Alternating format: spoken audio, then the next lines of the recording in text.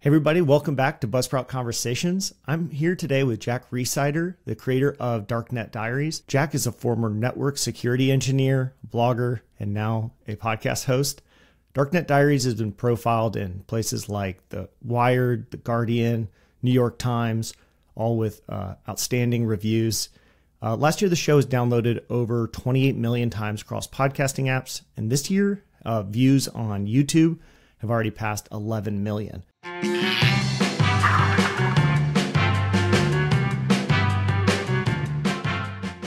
Jack, thank you so much and welcome to the podcast. Hey, thanks for having me here. I'm excited to have this chat. All right, so for everybody who's watching you on YouTube, why do you blur your face or hide it in videos? I'm a big privacy advocate, so I'm always trying to practice more privacy and do it wherever I can, right? You kind of have to take this sort of thing. Companies don't quite give it to you, so you have to make sure you're looking after yourself, right? So, I cover a lot of content, which is hacks and people, targeting other people for just hacking into their stuff. So I want to make it harder for someone to do that. And that's another reason, right, is to take a step back away from the internet. Don't put all my stuff out there.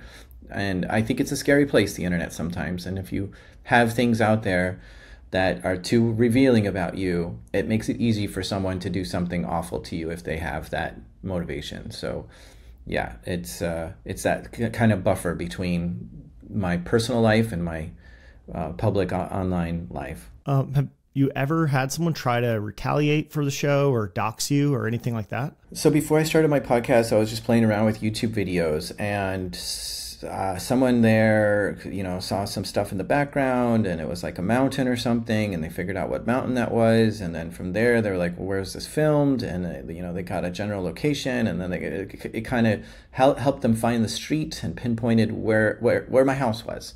And from there they looked up county records and found the owner of it and my name, and then from there figured out where I work, and then emailed me at work, hey, I'm your biggest fan, I love your YouTube channel, it's so cool. And that really scared me. So that was like kind of an early lesson of like, wow, the internet is a big scary place. You don't know who's out there just trying to look at everything you do and wants to know everything about your personal life. So from there I kind of deleted that channel and took a step back and said, I've got to really watch after myself when I'm posting things online and be careful about it. So I've been lucky that I haven't really had any, scary situation, but that to me was just creepy enough to say, okay, this could easily become a scary situation, and I don't want it to be easy like that. I want to have that layer of protection from now on. And that was not a very large YouTube channel, right? Maybe only a few thousand subscribers at the time? Exactly, yeah.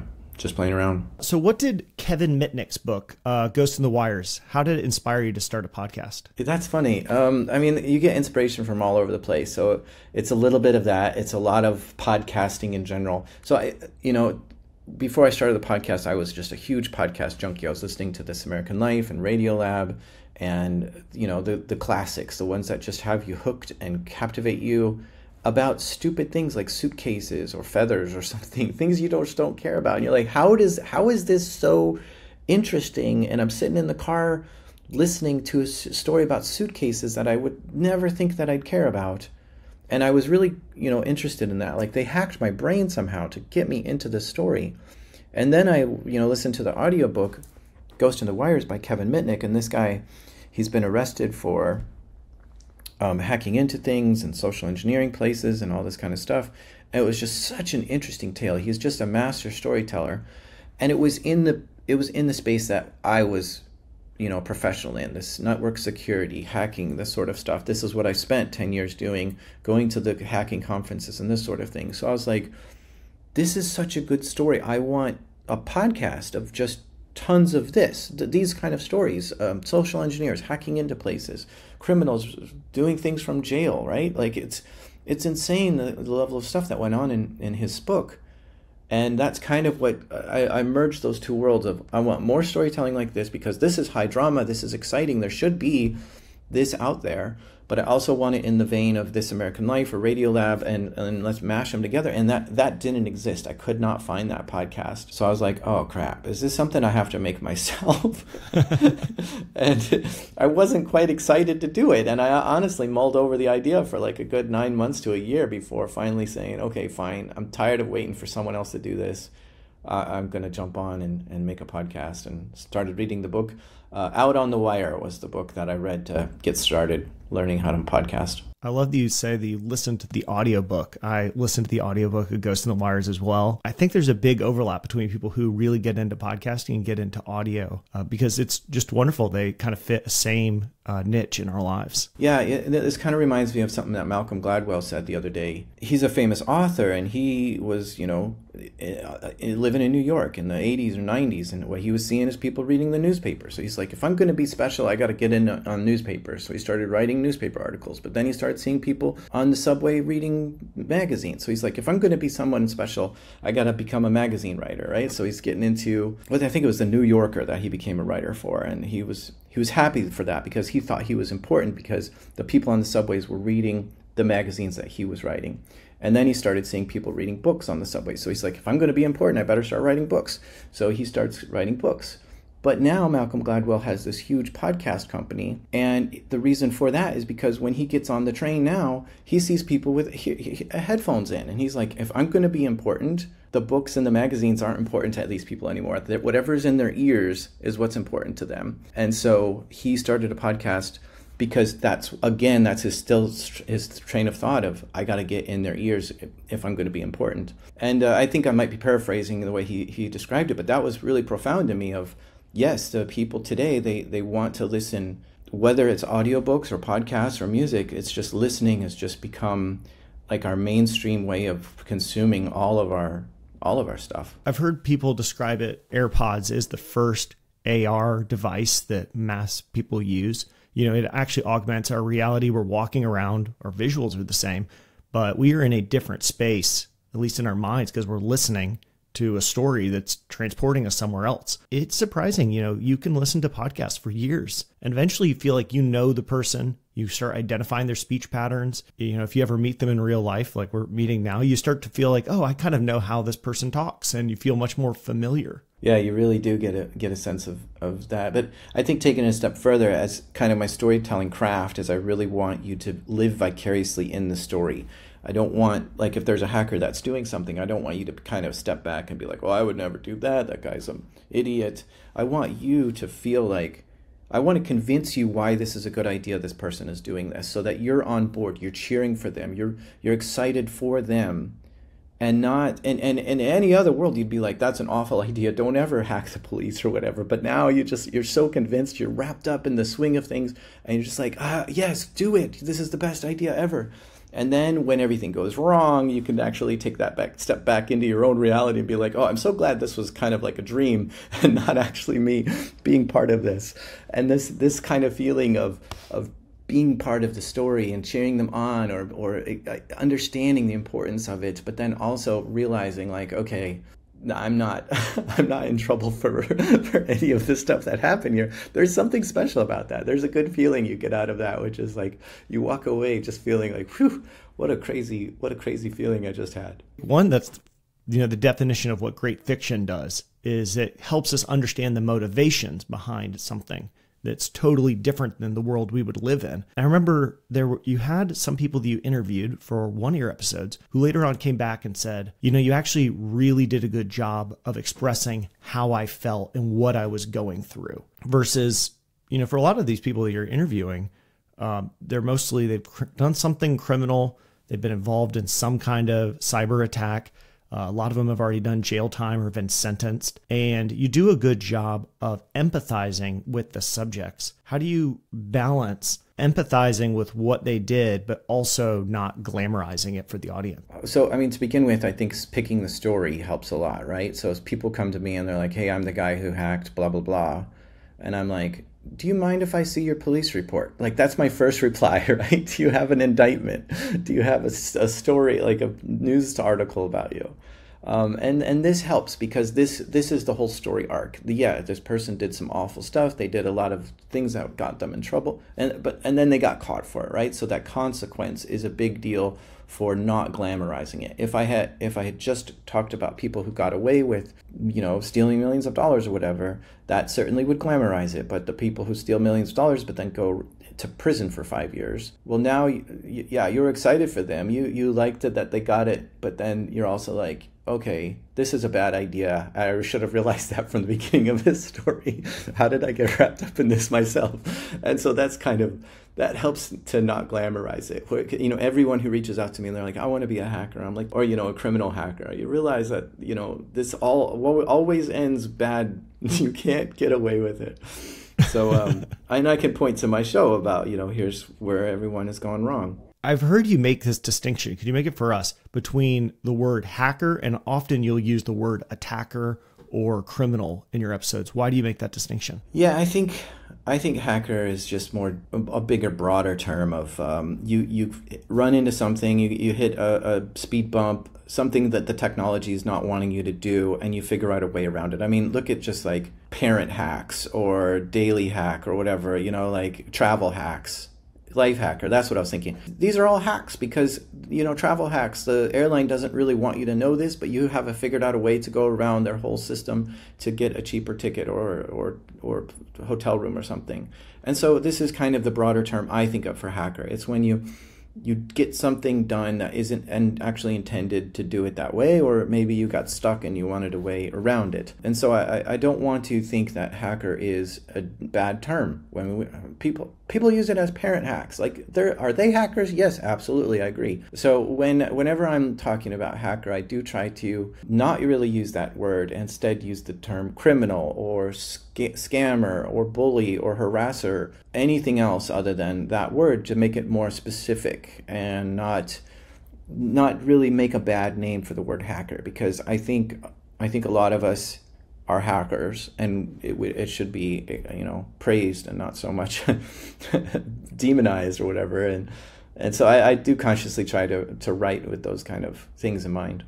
Yeah, it's not the tinkering or the use of a computer or trying to understand how the system works so that you can cobble pieces together. It's none of that that's illegal. The illegal piece is you stole someone's credentials and I just listened to the Xbox Underground episodes, and it's these kids, often like teenagers, breaking into huge systems and all sorts of stuff. And that's the illegal part. The illegal part wasn't the computer games. Exactly. So now let's just not say hacker and let's just say criminal. And that makes it more specific. And I like that better. Now, going back to when you first launched the show, I also remember you said that you nearly quit podcasting after just 4 episodes. Why was that? Oh my gosh. So I was telling you, I could not find that show that had this, combination of This American Life plus hacker stories. And so that's why I started. But then 4 episodes in, I found Reply All. And I was like, oh my God, Reply All is exactly this. And they're 90 episodes in, and it's a big company.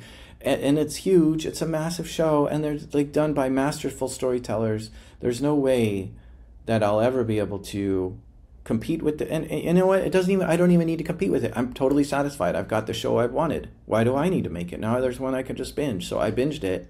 And I was like, yeah, I don't think I need to make my show. And they're covering all the same topics that I wanted to cover. I had these stories all listed out, and they're already done it. But when I listened to it, I was like, that's not the way I would have covered it. I have some extra points I would have added in there. I know some stuff about the story that they didn't even mention that I think are important. And so after listening to more and more, I picked up the mic again and I was like, I'm going to keep going, because while this is really cool, I think I have a different perspective on how things unfolded.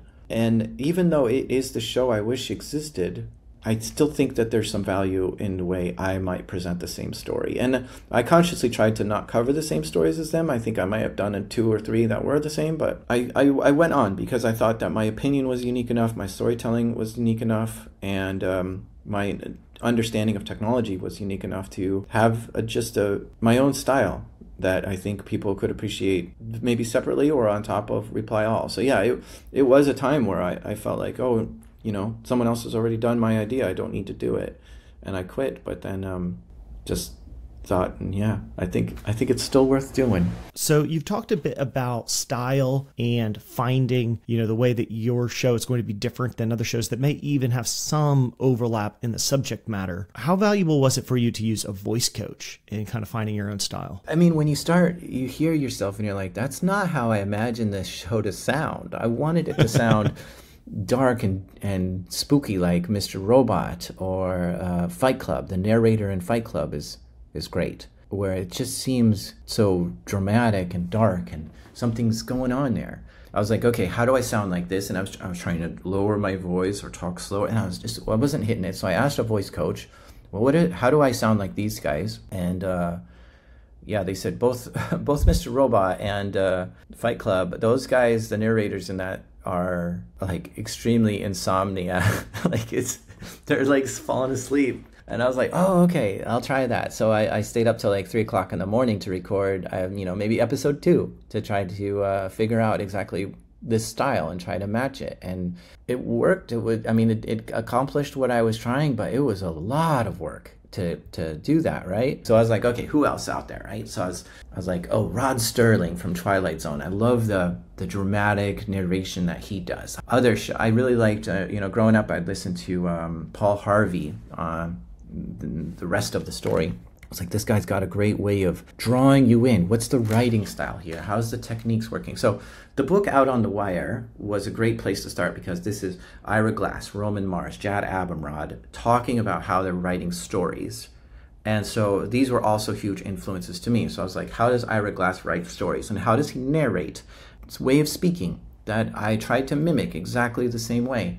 And, in some episodes. And then the editing and the sound design, like I'd be very careful to listen to all this as closely as I could. I'd be rewinding and going back, like, okay, they put a song in here right before they stopped talking, and it went for like 2 seconds before the next person started talking. Like I was really scrutinizing like all the little bits in here, but also playing around with like, okay, I'm trying to like bridge 2 ideas together with my voice. What if I just take my voice out altogether? Does that bridge even need to be there? And just leave that gap in, as if I accidentally deleted my own section. And that worked sometimes too. So I was just really experimental, playing around with a lot of different voices and styles. Like, when I got to try to do Radiolab, I was really chaotic with just like transitions and jumping in when I didn't need to, and having the other person talk behind me.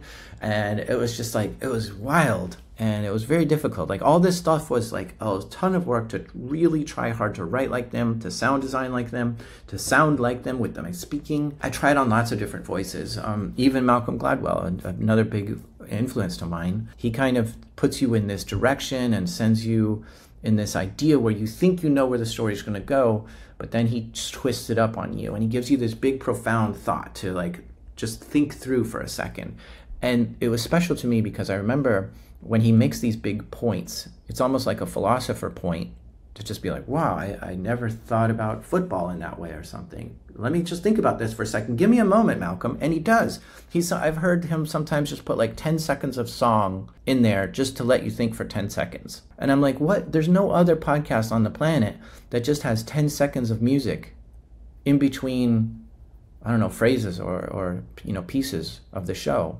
Like, sometimes there's just kind of buffer music between like the intro and the guest or something. But this was just like, just give me a moment to think. And he did. And I was like, how? That's incredible. Like one time I think I even heard 30 seconds of music just to really let you absorb the thought. And I was like, okay, so I've got to build up to this kind of crescendo thought, this big point that I'm trying to make, and then just kind of leave it there and let music just simmer with you for a moment. And people pointed that out. They're like, I'm so glad that you let me think through some of these ideas and these episodes that you're going through. You're not just like hitting me fast and hard with all this stuff, but you're giving me the space to absorb it. And there's something special about that. I was like, yeah. So this is kind of where I ended up, right? I was taking a little bit of Malcolm Gladwell, taking a little bit of Ira Glass, taking a little bit of Rod Serling, taking a little bit of Rami Malek from Mr. Robot, trying on all these different voices and doing all this stuff. Ended up with me kind of picking my favorite parts. I think Criminal was another big influence of mine. Phoebe Judge, right? She's just phenomenal also at the way she narrates and does her podcast. And yeah, just taking all these bits together, putting it into my own kind of, like, even when you try to emulate someone perfectly, down to the every last word or nuance of their voice, you're still not going to do it. You still have your interpretation of how they sound is already different than how they really sound. And then you trying to mimic that is not going to be close. So you might be 90% close just to listen to what it sounds like and think, oh, I know what's going on. But you don't hear all the other nuances going on. And so, yeah, it just really, I think it helped me quite a bit. For the first 40 episodes or so, I was very experimental with trying on all these different voices and sound designs and writing styles and all this stuff. And right now, when I turn on the mic, I don't think about what's my style or what's my voice or even my writing style or any of that. It's just kind of the natural me at this point. But it took me a long time to get there and to try it on and to do it. And I'm so glad I did, because it was kind of a study. When artists do studies, they do like black and white studies or drawing studies or all this stuff, and that brings out all this extra stuff into your art. And that's kind of what it was. It was a big study for me to try on all these different styles and voices, and it became a little bit of me and everything. One thing you do quite often is invite the audience to feel the way the subject, the person you're interviewing right then, probably felt. The way I've seen it is you're doing an interview, someone tells you what was going on, they tell you about a problem, or the moment they're arrested, the moment they're convicted, or they're in jail now, whatever it may be. And then you'll say, can you imagine how hard this was? They just went through this. Here's what's going on with their family. Now they're doing, this is what's going on. And you kind of pull together a few threads, and it's all things that you kind of knew. And then when you would pull it all together into, now put yourself in their shoes. How do you think they felt right now? Which it does a really good job of setting the stage for what they're going to do later on. Because a lot of times stuff just appears to be out of the blue. Why would you fail out of school and just spend all your time trying to hack into an Xbox? That seems like such a waste of time. But then when you hear like the story all pulled together, then it starts making sense. You're kind of like, yeah, I think that's probably what I would have been doing too. Yeah, I think there's a lot of reasons behind that. I remember, starting out as well, as I went through every podcast conference that I could find that had recorded their talks. And I was like, who is talking about podcasting and storytelling? I want to listen to everything. So I listened to, every conference talk I could possibly drum up. And there was one, I don't remember where it was from, but it was called How to Make Your Audience Levitate. And I believe one of the key takeaways there was, we're human. You have human listeners and you have human guests. We're human. Connect with us on this human level. And how do we do that? We share emotions. We share spheres. We share hopes and desires and dreams and all this kind of stuff.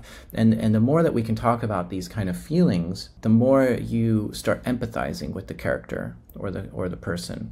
And when you're empathizing with them, our brain does some amazing stuff. It creates oxytocin, and this is a good chemical. It makes you feel more sympathetic. It makes you feel more closer, more loving, more caring, more connected. When you're in that mood, when you have those chemicals and you're feeling that, well, number one, that's amazing that you can feel those things just from listening to some words. It makes the story so much richer and more profound and more connected to you. You're now feeling things that you want the story to go in a certain direction and all this sort of things. And I think that's one of the tricks I do as a storyteller is how do I get you to sympathize with them even more? And it's not so simple as just saying, oh, think about how you would feel in this situation. Because we just kind of gloss over things like that. We hear that so much. And so I really have to outline some of the specifics that were going on in the life to get you to really get into that space. And yeah, it's really fun to bring you in at that level. This is kind of a totally different question. How do you use Google Alerts to find shows or find stories? Wow, you're really finding some good questions here. I like it. I want to find stories to do, right? And so my stories are hacker stories and stuff like this. But the latest news is never a good place for me. I'm kind of a slow news junkie. If you have, their latest news is that someone hacked into something and it caused some big devastation. You know what? We have more questions than we have answers right now. Who did it? I don't know. Well, how much damage did they cause? We don't know. And how'd they get in? We don't know. We don't know nothing. We just know that there's places on fire. Okay, well, that's not a story. That's all you know is that something's on fire. Okay, I'm going to revisit this in 3 years, 5 years. And so how do I, because then at that point, we're going to have all the answers, right? So how do I revisit this in 3 to 5 years? I'm not setting alerts to like, hey, look at this story again. Instead, I'm setting alerts to, like a Google alert. You can say, hey, Google, if you see these terms out on the internet, tell me. I want to know about it. So the terms I tell Google is like, hey, if you see a hacker got sentenced, tell me that. And so this is a great Google alert, because when a hacker gets sentenced, it means that they were found guilty, right? So you got to be guilty before you're sentenced. And if they're guilty, then that means they've gotten caught. And if they got caught, that means they've done something wrong. And if they did something wrong, they're a hacker. What? I want to hear that story, right? So now we have the entire story. We know once the end of the story is there, which I think being sentenced is pretty much the end. Now we can go back and dissect that whole story. We have the whole thing. Now we have all the answers to everything. And so I have, quite a few Google alerts like that, hack crazy, hack plays out like a movie script, right? Or hack straight out of a movie script, or hacker suicide. If somebody dies, it would be really an interesting story of what's going on there, or hacker dead. It's strange, sadly, if it bleeds, it leads is another storytelling technique. So there's not a lot of stories I have where people die, but if it happens, I kind of want to see what's going on there, what happened there. So yeah, it's a good tool to just drum up good stories. So you said one of them is a hack that was like a movie. Have any of your episodes ever been optioned to become TV shows or movies? Yeah, all the time. I've gotten probably a half dozen to a dozen calls from Hollywood on let's go. You ready to go? I'm like, yeah, not right now. Like, to me, I'm an audio junkie. And when we're talking about hacks or even computer usage, right? Just using a computer, you can do anything. You can rob a bank over a computer. You can fall in love over a computer. You can build a company on a computer. You can do anything you can think of on a computer. But on a video, filming this, all I'm doing is sitting at a keyboard typing away. It's the most boring video you can imagine. So I'm like, show me your vision of how this looks cool, because I in the mind's eye, it looks amazing. When you're hearing these stories and people are doing this cool stuff, it's fun, it's exciting. You imagine all this stuff happening, but that's the theater of the mind, and that's where I like to play. That's my specialty, is this theater of the mind. When you put it on screen, the theater of the mind closes up quite a bit, because now you don't have to imagine as much. You're seeing it, you're hearing it.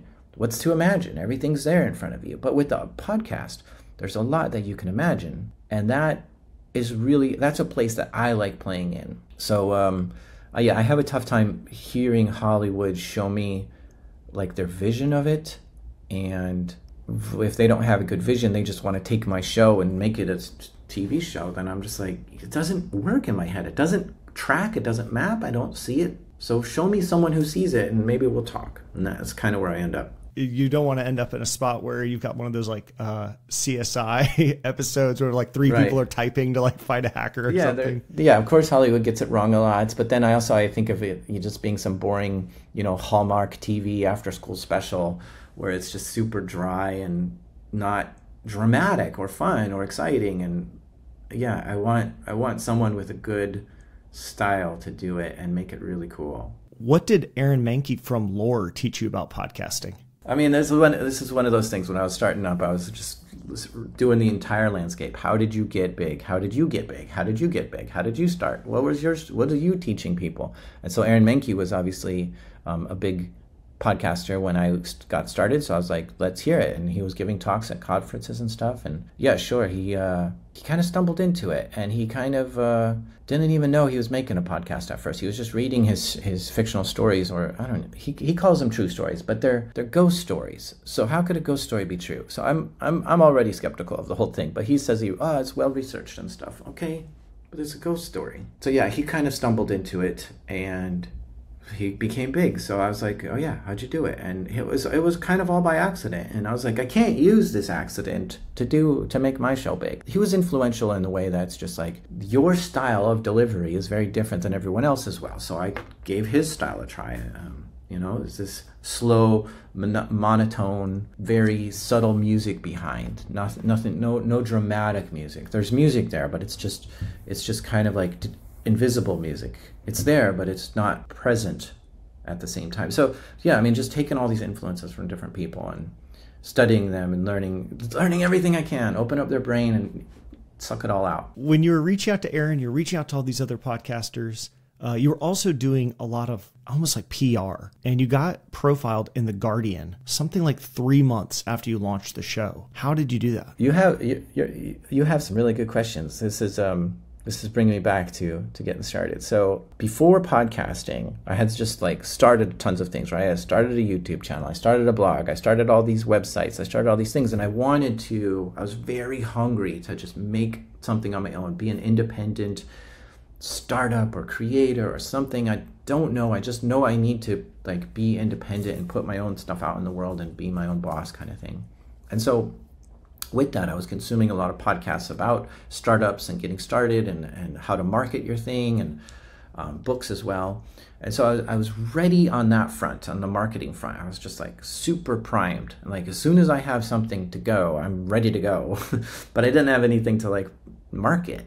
But then this podcast came in, and a few months in, I was like, okay, I think it's good enough to start telling people. Let's go. And so one of the campaigns I did is I just took a ton of emails, or found emails for journalists, YouTubers, big time people on Twitter, and just anyone with influence. And I was like, hey, I made this podcast. I think it's perfect. I think you'd love it personally, but also I think your audience, so the people who follow you would love it.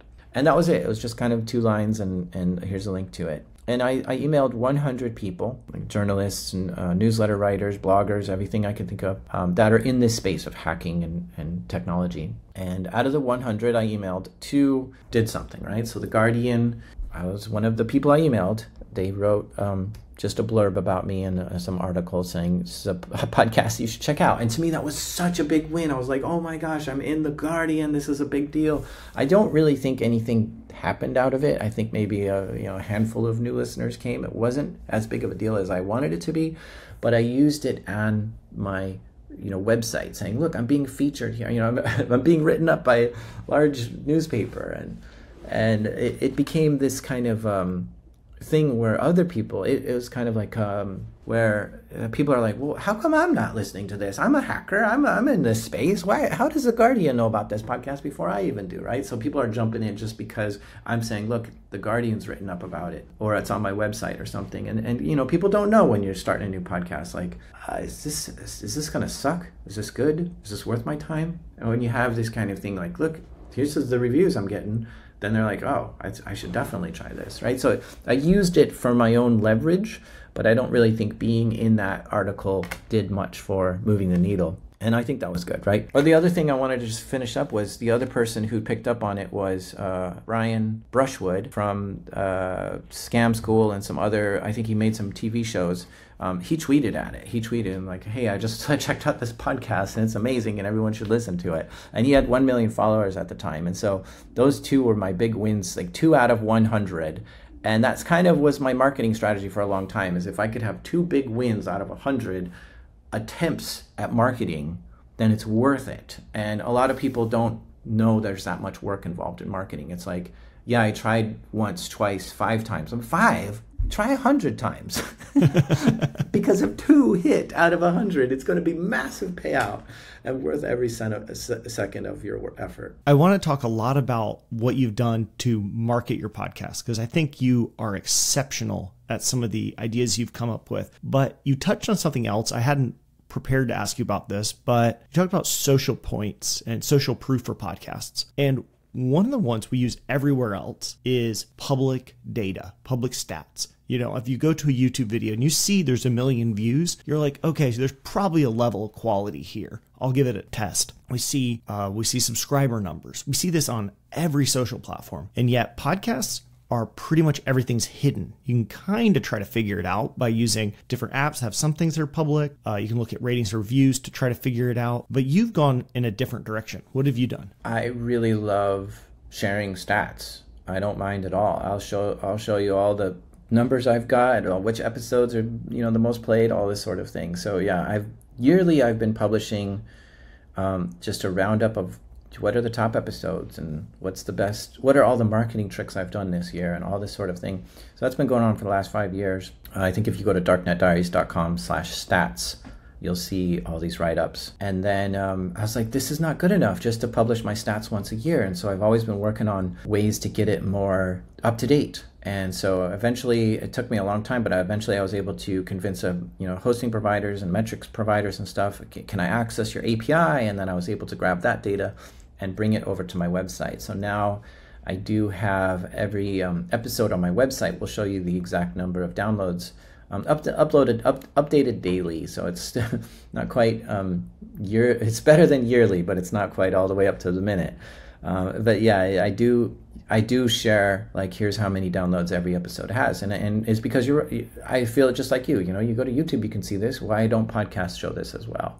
And I wish they did, and so I'm trying to, be in that space of like, hey, I'm doing it. Why don't you? Yeah, I think it's really valuable, especially when something has traction, so that we can all look and get an idea of what's working and what's not, and who's gotten themselves on stage and they're teaching it, but I can go look and I know now the show isn't actually succeeding.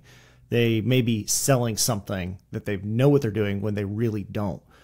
But I also have another part of me that says it's really wonderful to nurture something in the beginning where there's no expectation of sharing stats. And so somebody who's really grinding and learning their craft in the beginning, because in the beginning it is really slow, and maybe they're only getting 20 plays per episode, but they still need maybe the freedom for a bit to keep that hidden, or else, I don't know, I can feel it sometimes almost like shame. Like, oh, my show's not more successful. I feel shame or bad that I haven't succeeded. Yeah, I think for me, when we look at these YouTube videos and you're like, wow, 1 million downloads for this garbage? What is going on in the world? And then you look at your stats and you're like, I got 100 downloads? Why? And so I started realizing that, wait a minute, I can't compare a podcast to YouTube. Like, that's just not a thing anymore. But YouTube is just wildly successful. Podcasts just aren't even close to this space of even close to this amount of downloads. You put a podcast on YouTube, it might get that many downloads, but for just in the podcast world, they just don't. And so I was like, okay, I really need to know, what are the other podcasts getting into here? And there's some hosting providers that were sharing some of the stats. And so I think for the most part, 120 downloads per episode or 150 downloads per episode is kind of the average. Like 50% of all shows out there are getting above that, and 50% are getting below that. So if you just, aim for 150 downloads per episode, you're suddenly in the top half, you're above average. And so that, these were some early goals of mine. Like, okay, let's start there. Can I just be above average? And okay, so what's the next tier, right? So 80% of shows get less than 1,200 downloads per episode. And okay, that's great. Now I have the next goal to reach. Try to be in the top 20% of all the shows. And so now I'm trying to get to, 1,200 downloads per episode. And so these numbers are just so much tinier than what you're dealing with on YouTube. But it was so profound to me to hear some of these hosting providers share these numbers, to say, yeah, this is what we're seeing as our show, the thousands of shows that we have on our platform. This is what they're getting. And so this helped me kind of recalibrate what's realistic goals and stuff like that, and not looking at what YouTube is. And I think you're right that it's kind of pure and gorgeous to just jump into a show without knowing anything about it and enjoying it. But as a podcaster, I'm just so fascinated with, like, how's my show doing among the others? And at this point, I stopped caring, and I want to make more of an impact, and I have more of a connection with people. And it's not so much growth. It's more of, let's just take this audience I have and just make it more valuable to them.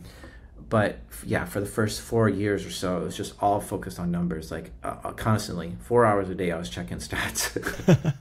Darknet Diaries is now 6 years old, and you get something like 2 million downloads a month. How did you grow your podcast? I mean, everything's in different phases, right? So the first 10 listeners is very different than the first 1,000 listeners compared to the first 100,000 listeners, right? Yeah, there's a lot of different moves I did. I think the thing that is probably king at every stage is word of mouth. And so I kind of knew that going into it, right? So I knew that the more people that I get to love it, the more they're going to tell their friends and family, coworkers.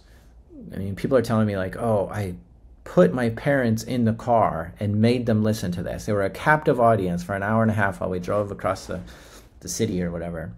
And I was like, that's great. Like you forced people to listen to this, to expose somebody new to the show. And I wanted more of that. Like, how do I get people to be like, you have to listen to this?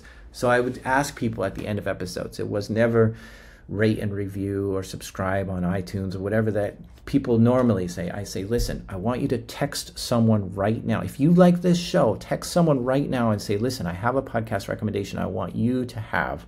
I want you to listen to. Listen and get back to me and tell me what you think of it. And so I ask people that, and I say, go to work and tell a coworker that this is what you've been listening to and that you really love it. And these are the kind of call to actions that I had. Tell a friend, tell a coworker, tell a family member, tell someone else about this show. And I made it very specific, right? Like text someone right now. Pick up your phone and text them. You have your phone in your pocket. I know you do.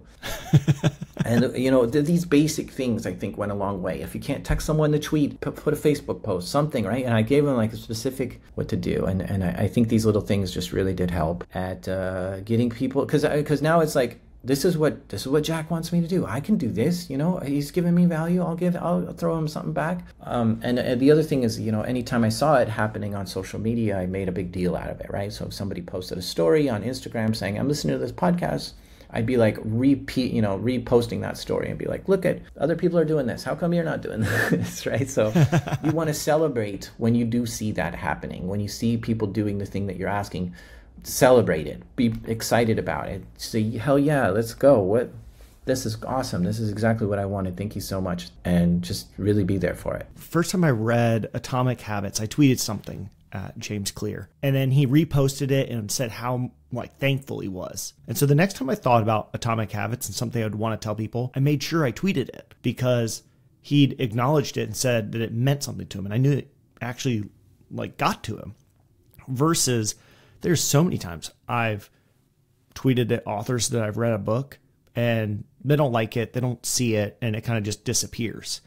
And if you're on the listener side or the reader side, you're consuming the media, and you do get to reconnect to the author, even if it's just a little bit, it does mean a lot. But it's funny that sometimes creators will say things like, I don't want it to seem like I'm desperate, like I'm so excited about the first or the only rating and review I got on Apple Podcasts. And I'm like, you should be thrilled and give this person all of the, the love and the thanks, because this is one person who's now said, I've really found this valuable. Yeah, I think the line there for me on looking desperate versus not is if they tagged me, right? So if they're tagging me, they're bringing me into the conversation. They're showing other people me, and I can be there with them.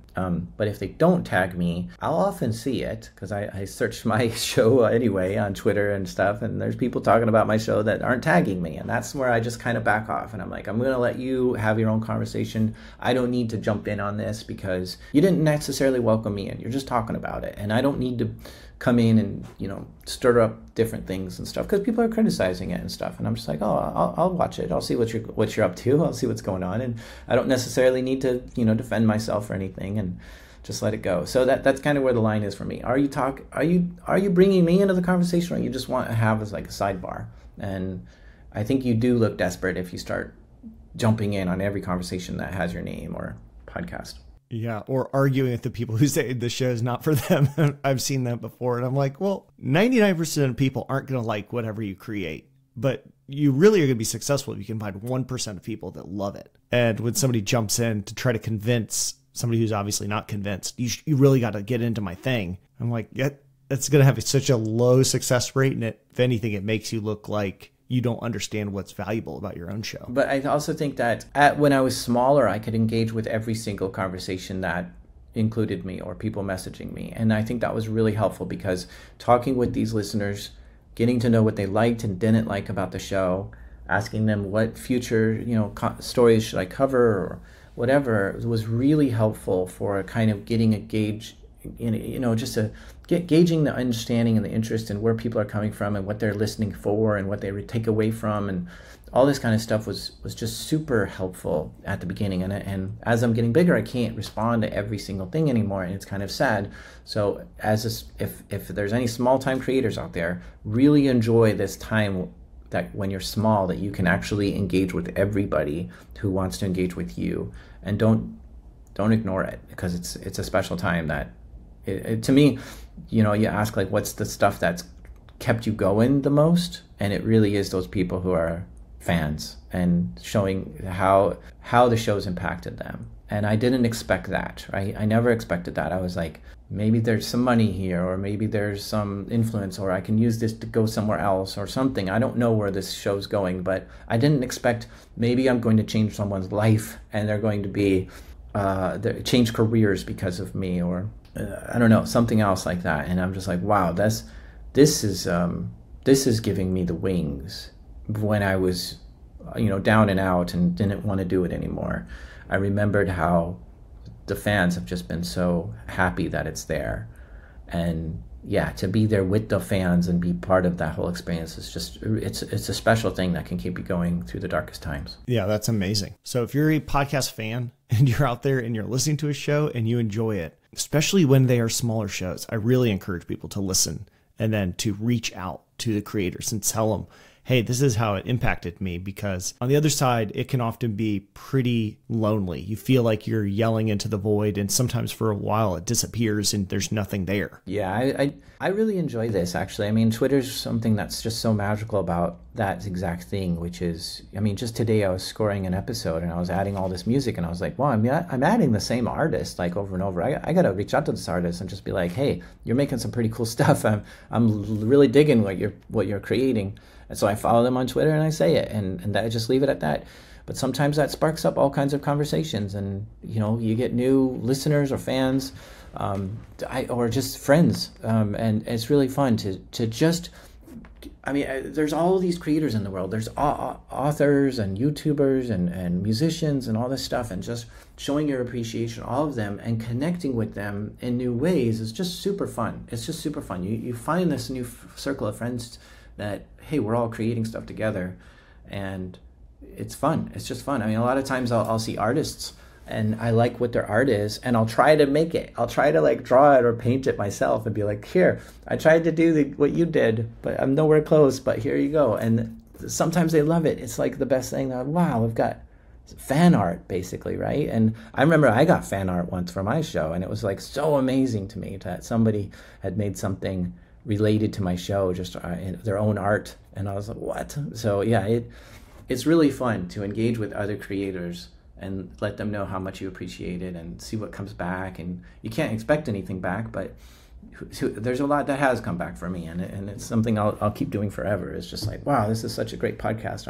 I love listening to your stuff. And you send that little note and boom, the world can change, like in a weird way, where suddenly they're a guest on your show or you're a guest on theirs, or whatever's happening. Stuff happens. This reminds me of a marketing tactic you talked about once. You called it tapping on shoulders on the internet. What is that? I think I used it in the context of trying to find guests. And, in my show, I really want those guests that aren't talking, right? So it's a dark place that I'm going into. And there's a lot of people who are very confidential and have NDAs and will never talk about things, like if they're a nation state hacker, like they can't talk about that. So those are the shoulders I'm going to tap on anyway. I'm going to be fearless about like, hey, I know you worked for the NSA. Are you able to talk about anything there? And no, gosh, why would you ask me? And then let's go up to Canada. What's Canada's NSA? Who are all the people there? And tap on those shoulders. No, I can't. And so I'm pushing that line. It makes the guests hard to say yes by default, right? It's just that if I'm getting a lot of yeses, I must not be, working hard enough. So 1 out of 10 might even reply, much less, most of them say nothing. The reply is no, I can't come on your show.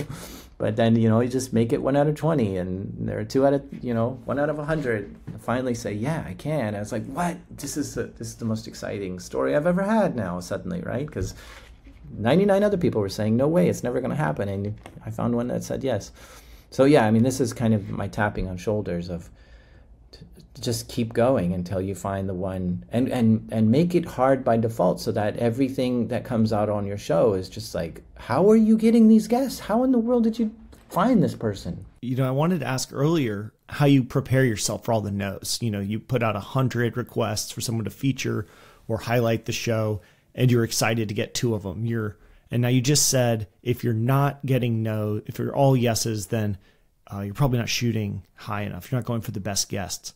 How do you prepare yourself, though, to get all of those rejections? I think, another way to ask this is like, how do you handle criticism or even praise? And I think I have to kind of I take it, the show is separate from me, and I really separate it in my head. If somebody's criticizing what I said on the show, it's never me that I feel like I did something wrong or I screwed up something. It's always like the show is that, right? And so I'll criticize the show too. I know that I use past participles incorrectly as I'm talking, right? I wish that guy knew like better English, and so I can easily jump on board this too, because I see that the show isn't the best. It's got some places that it could work on, but there's just no time for it, and so I don't get to it, or whatever the case is. There's excuses that I have, but I can still criticize it because I know what's wrong with it. And so when someone does it too, I can be like, yeah, I agree with you. I absolutely agree with you. But that's the show. That's not on me. That's not my problem. I separate it in my head, so it never becomes personal. And I think it's the same thing with getting those no's, right? It's not the personal rejection. It's not I'm doing something wrong. It's okay, the show is trying to hit these certain goals, and the show just needs to keep trying in order to get there. And it's the same with praise. If somebody says, oh, you make something great, okay, you're talking about the show. You're not talking about me, because any praise that I get or criticism I get, I can't, if I bring it on board personally, it's going to fluctuate my mood, and it's going to mess me up for like creating. I want to create something cool. I want to be excited about this. And if I have all these thoughts in my head about people who don't like it or didn't like this or whatever, and that's on me, then it messes me up with my whole flow. And so I really just take all the praise and all the criticism and put it somewhere else. I put it in the show. That's the show. That's not me. And just leave it at that, because I agree with them. Their show has some problems. It needs to be improved as well, right? And anytime I meet a fan that likes it, I'm on board with them of like, I'm a fan too, and that's where we connect. I don't take their praise on as like, oh yeah, you're talking about me. It's like, yeah, I love that show too. We both connect over this because we're fans of that show, and they don't really understand this or know this. That's how I'm kind of approaching praise in person or whatever, but that's the way I think it through in order to not let it get to my head, and to you can't bring either one of them on board, the praise or the criticism. What do new podcast creators think will move the needle as far as growing the show but doesn't? I think you hear these people saying rate and review, that's going to move the needle. I don't agree with that. I've looked into this quite a bit, and I feel like the algorithm, the Apple podcast algorithm doesn't include ratings and reviews. It just includes mostly new listeners, new subscribers, and number of listens per episode, and that's where the algorithm kind of comes into play. The ratings and reviews just isn't there. And the way I know this is because I got into the black hat world of people gaming the Apple charts, and it was like, okay, well, how do you game the charts? And none of them were messing around with ratings and reviews, and they were able to get shows up to the top slots using just downloads and plays and new subscribers. Yeah, episode 27, Chart Stoppers, is all about this, right? Yeah, exactly. Or Chart Breakers. Chart Breakers. How did you figure out people were scamming Apple Podcasts? I was very focused on podcasts, like the whole podcast space, and I was like, how come these shows I've never heard of are hitting the top charts? What is going on here? And I'd be trying my best to see what the stats are, looking at other apps and stuff like this, and like the stats just aren't adding up. There's just not enough engagement on Twitter. There's not enough anything going on. There's no celebrity behind this, yet this show's number one. What is happening here? And it just didn't seem right. Then you got that little man inside you that knows something's not right about this, and if you just you let him out and you hear what he has to say, it sometimes takes you places. Did you ever get Apple to talk to you about the charts, the people who are scamming the charts? Yeah, and this is maybe another big tip of mine. I have a blog called lime.link, and this is a blog. I just blog about podcasting. The more excited I get about some of this stuff, the more I'm sharing about like, here's how to game the Apple podcast charts or whatever, the more interesting people come out and start talking to me. People from Apple, people from YouTube, people from some of these hosting providers that I get mad at or criticize or praise or whatever. And I really encourage people to blog about things and expose themselves, almost in a vulnerable way of like, here's how much I hate this, or here's how much I love this, or here's where it's, absolutely killed me or crushed me or whatever. You'll connect with people who have gone through that same experience, or you'll connect with the makers of those tools to try to rectify the problem or something. And you create all these new friendships. And so, the folks at Apple Podcasts started listening to the show after that, and they reached out and we started collaborating on things, and I've been featured a few times since then. And it's interesting because I was exposing their algorithm, right? And I was talking about it, but the more they got into the show, the more they're like, well, we gotta get this guy featured and stuff, because they just became fans. It was a weird experience, and I can't express how much that blog has just connected me with people in the podcasting space that have made such a difference in my life. I mean, I've met executive producers from that, and owners of other podcast companies, and they just, the people who are really got their finger on the pulse of what's going on in the podcast world want to know all the latest articles about podcasting. And if you have something exciting to share, that sometimes gets picked up by newsletters, and then those newsletters get read by some of the big players in the space, and you make waves, because the podcasting world is still fairly small. So there's not a lot of news going on a daily basis, yet there's a lot of people who are reading that daily news. I think this really goes for almost any industry. If you are willing to be the first person to talk about something and kind of raise the flag, here's what I'm thinking about, here's what's frustrating me, here's what's interesting to me. There's a lot of people who are not willing to be the first person, but they're very interested in having that conversation. And now all of a sudden you are that's the person I should talk to about this. You said that in the episode, I started tweeting about it, and then other people jumped in and were like, oh, I've been following these charts too, and here's some others I found that were suspicious. Here's what I think's happening. Here's how I think the people on LinkedIn who are actually doing these scams, how they find you. And it led you down like, okay, I'll change my profession to podcaster, and boom, they all start reaching out to you. It's a wonderful episode, by the way, for anybody who is a podcaster and you want to learn about some very shady marketing tactics. Hopefully they no longer work, but for a period they were absolutely working wonders. And it was super interesting to hear, not only did you figure out what was happening, but you talked to all the people who are actually doing the scam, or I guess kind of spammy thing. It wasn't really scam, but they were getting up in the charts. It was just a super interesting episode, and you got all the people there. Yeah, I see a lot of people ask on Reddit and stuff like, hey, does anyone try out these Fiverr podcast promoters? Is this worth the money and stuff? Like, this episode will answer that for you, right? I call them up and say, what's your strategy?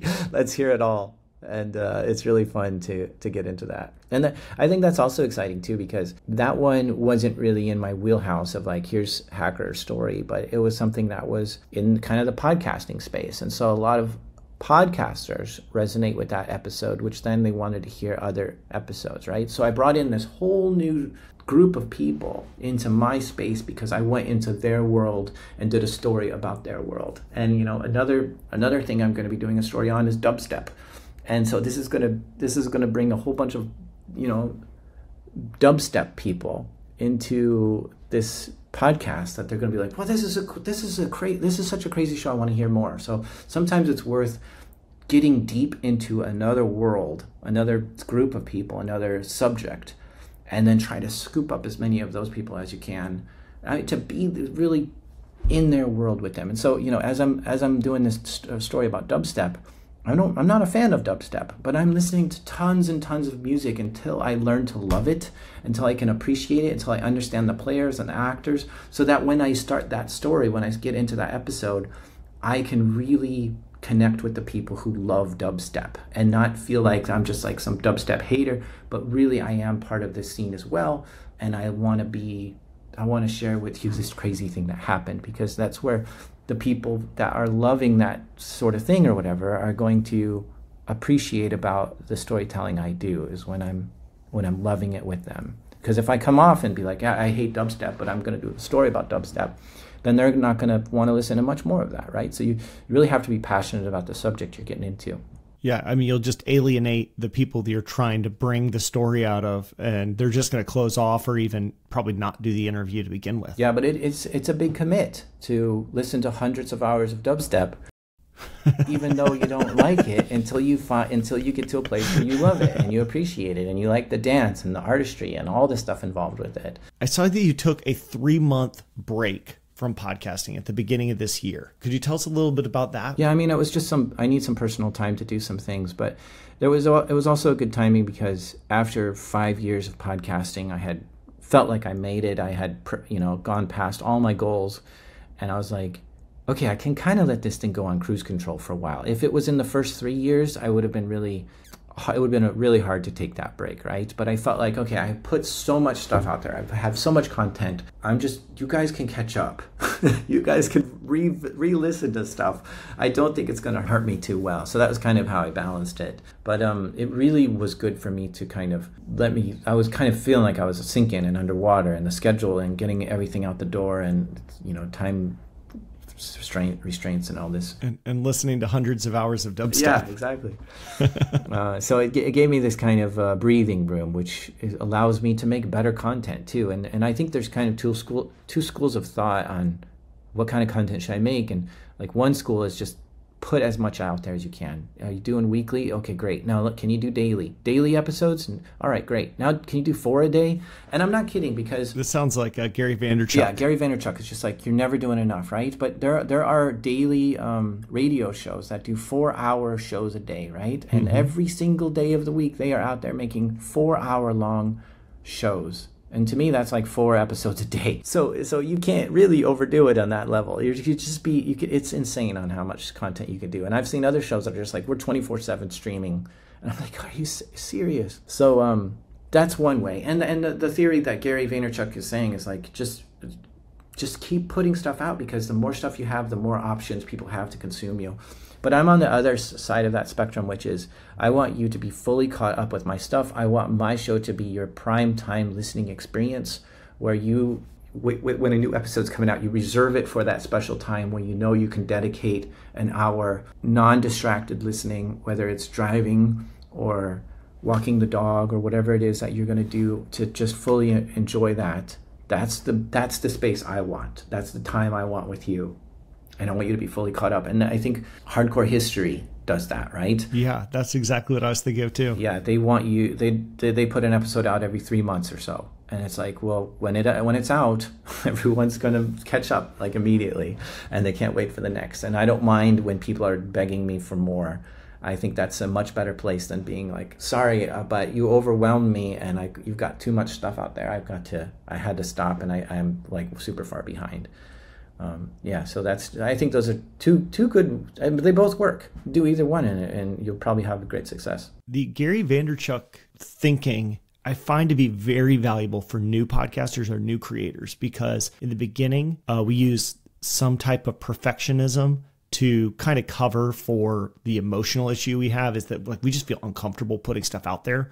So we're like, it's got to be perfect. And so we delay and we plan and we prep and we save up for expensive microphones, and then we never do it. And so I think in those times, Gary's saying you're going to do 4 episodes today and you're going to do them all on your phone.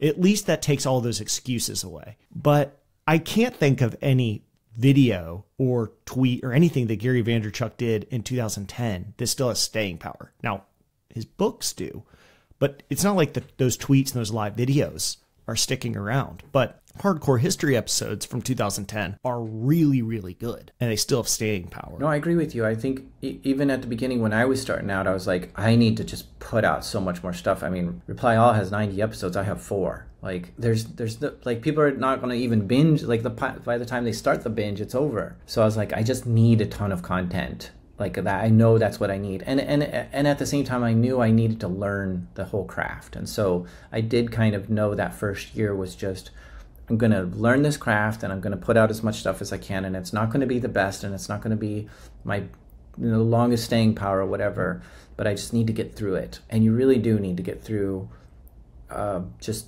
cutting your teeth on learning your craft. And I think we're all creators, where, if you're a podcaster, this is probably not the first thing you created. You're a creator just by nature, right? You've probably created other things, whether it's a blog or a YouTube video or even a piece of artwork. If this doesn't work for you, don't let that creator in you die. Go create the next thing. And whatever you learn from this whole podcasting experience is going to carry over into your next thing, because that's what happened to me. All this stuff that I was creating before this came to a head into the podcast. And so I'm like, oh, now I know how this algorithm works, and I know how that works, and who the players are in this space, and where the conferences are, and all this kind of stuff. And so when I started my podcast, I felt like I had a really good grasp on just creating in general and building something and all this stuff that I wouldn't have had if this was the first thing I created, right? So it was an accumulation of all the things I've created in the past made this something special. And just keep that in mind on your journey of like, it might not be this, it might not be the next thing or the next thing or the next thing, but you keep going and there will be something that just explodes. We've talked a lot about the podcast, creating the content. You started in 2017. 2019, you were able to quit your job and focus full-time on the podcast. And a couple of years later, you said you're making more money from the podcast than you ever did as a network security engineer. How have you monetized the podcast? I put ads in it. So I have host read ads, and but I've also got, Patreon going, and I've got shirts that I'm making, and those are some other streams, but the ads are the main thing. The first 40 episodes, I couldn't afford any help, right? So it's just me just trudging through it. There wasn't money coming in. There was barely enough for ramen, if anything, right? And so it was all on me. But now I've got a team of like 9 people that are helping me on, and it's because I can afford this sort of thing, right? So I think it's a good strategy that if you can afford to reinvest in your show and make it better in some way, then that's good. And you might not be making a profit out of it, but at least you're making the show better, and you're able to keep it going. And I think there's 3 big challenges for podcasters. One is making a great show that people are going to like. 2 is marketing it, making it spread. And 3 is keeping it going. And that's either monetizing it or having that drive to keep it going, because you can lose out on that and then just stop because it's just not feeling worth it to you for whatever reason. And so, the money is keeping it going in a way that works out. I'm not reinvesting everything, because then it doesn't feel like I'm pulling anything out of it, right? So at least I'm able to enjoy some of the benefits of it. But enjoy some of the ramen that you make. You've done a few different things with premium content. So you were highlighted by Apple Podcasts for doing an Apple Podcast subscription where people can pay for an ad-free or bonus episodes. You have a pretty robust Patreon community where people get access to a Discord chat and community with everybody else who's a patron. How have you found that to fit in with the rest of your podcast monetization? Patreon is going good. I think it was interesting at first. I wasn't going to do Patreon, but I had I think it was 5 people that asked, where can I donate to the show? How can I give to help you out? And I was like, geez, if 5 people are asking, I better set something up. And so I didn't even feel like holding my hand out was a good idea at first. Like, just enjoy it. Let me sort out the money thing on my own. But I was like, you know what? If people want to help, I'll set up Patreon. And so I did. And I think most of the people that are on Patreon just want to support the show. They don't really want any benefit out of it. But I do offer some bonus episodes and the ad-free feed and Discord access and stuff like that. So it's really working out really well. Which of those do you think is the biggest draw without being extra work for you? Because sometimes the bonus episodes can seem like you've doubled your workload. And especially early on, if you've only got 2 people who are supporting, you can't justify doubling the workload for just those 2. So how did you manage that? Yeah, I think the bonus episodes did almost break me of like, oh my gosh, now I've got to add more workload to my week. And it makes sense because I'm making the money here on Patreon, so I should just be able to hire another producer, but it just didn't work out that way. And so I felt super guilty by not delivering. And yeah, that was probably the worst. I mean, people love it, so it's nice having bonus content to enjoy if you're all caught up. And like I said, I want to get to that all caught up state. So here's the next option. I just couldn't make it work out in the way that I wished I could. It's kind of the opposite answer for your question, but I'm going to leave it there. Yeah, I think it's good. So last question, what advice would you give to somebody who wants to start a podcast now, just considering it and they're not sure if it's right for them? Yeah, I think a lot of people wonder if their topic is unique or special or anything like that. And I think, yes, it is. I would go for it. we're never gonna run out of news to talk about. There's always new news. We're never gonna run out of music to talk about or sports to talk about. There's always a new sports event happening, and people want to talk about it. And so we're just creatures of wanting the new stuff. And if you've got something to talk about that's new, just leave it at that. Your topic doesn't have to be niche. It doesn't have to be special. It's new because you're just putting it out now. And so that's enough right there to be special. That's worth doing. And I definitely say do it, because it also is part of your creative journey, right? And you're trying this space out. You're trying to do this. And you're going to learn so much just stepping through, well, how do you record, and where is the editing button, and how do I upload, and all this kind of stuff. And all this builds into just who you are as a character, and how much you're willing to put into certain projects, and then, you know, put the creative juices together to make an interesting thing.